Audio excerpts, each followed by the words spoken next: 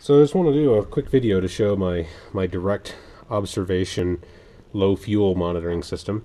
So I use the red cube flow sensor in conjunction with the Dynon. And you can see right here, the Dynon is showing the total gallons used, 0 since I reset, 15.5 gallons currently on board. And that works really well, very, very accurate. Underneath there you can see the red cube. It's mounted directly to the outlet, so even if I have a leak in the line someplace, I'm still measuring how much fuel is leaving the tank. So it's proven very, very reliable.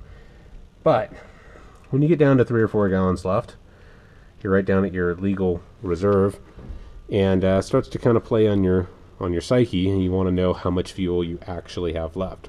So you can kind of bend underneath and look underneath the tank and try and spot the level where the fuel is on the fuel tank, but that's really hard to do in flight because you're up here like this. You kind of lean over and try and peek underneath there. If you have a passenger, you're sitting in the passenger's lap, so all that is very difficult.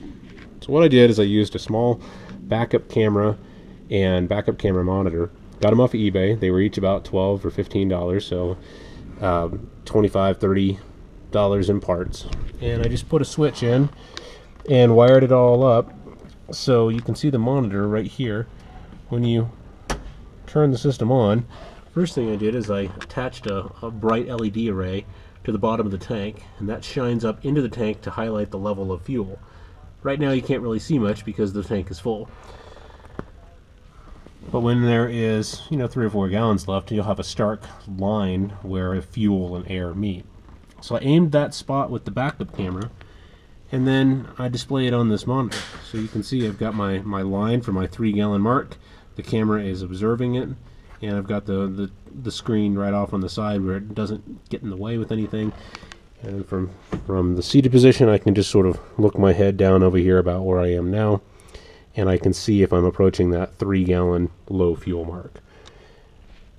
And the system is all turned off, on the side here, so it's completely out of the way. When you're sitting, normal seating position is about like so.